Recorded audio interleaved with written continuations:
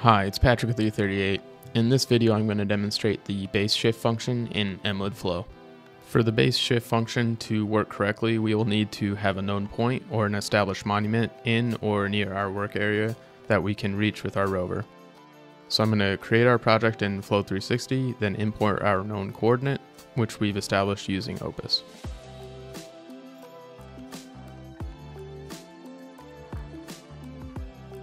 In the field, we'll set up our base in a clear area and let it average out a single solution.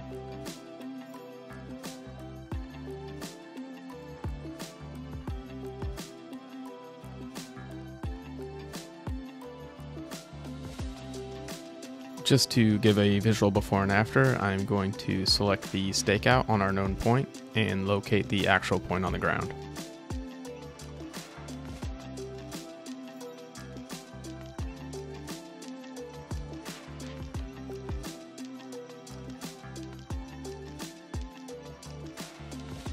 Roughly over my point, you can see I'm shifted more than 4 feet horizontally and 3 feet vertically.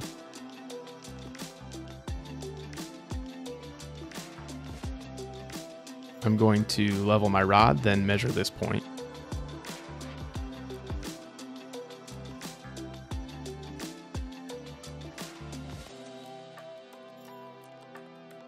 With that point recorded, I will slide up the project window from the bottom, then select base shift. In the base shift screen, I will select the point I shot for the measured point, then select the known point we started with. You should then see the calculated shift and apply it.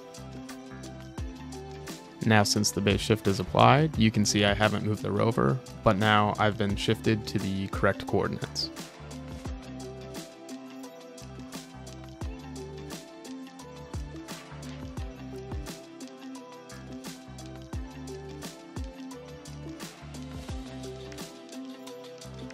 You will also see in the project selection screen of Emlid Flow that the base shift is active.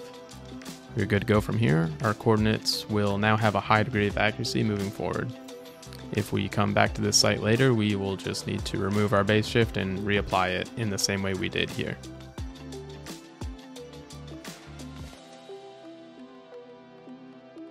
This has been Patrick with E38 Survey Solutions. Thanks for watching.